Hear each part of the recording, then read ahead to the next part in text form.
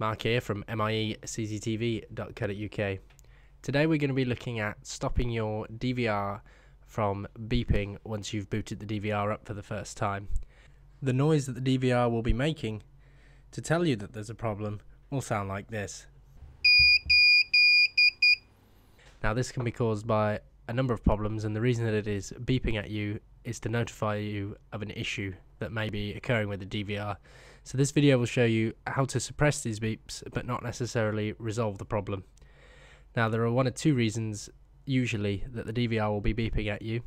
The first issue is that you have a record input resolution mismatch, and what that usually means is if you've got analog cameras connected to the DVR, the resolution that they're actually inputting into the DVR is different from the resolution that they're being recorded at.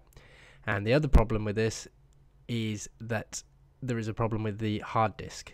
Now it will still beep at you if you don't have a hard disk installed, and this is one of the main reasons that the DVR is usually beeping. So in this video we'll just show you how to suppress these issues. So firstly, what we need to do is pull up the menu and then enter in our password for the DVR. The default password for the DVR is 12345. And then we need to go to the configuration menu and then into exceptions.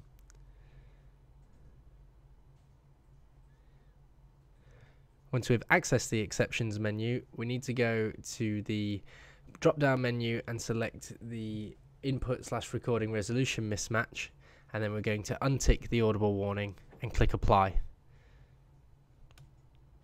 Now if your problem was because your analog cameras are at the wrong resolution compared to how they're recording at, your beeping will have stopped on the DVR. If however this is not the case, it may be that there is an issue with the hard drive, or you simply don't have a hard drive installed. So if we select the HDD error pull down and then untick audible warning on that and then click apply, that should now suppress any beeping coming from the DVR. This completes this video tutorial.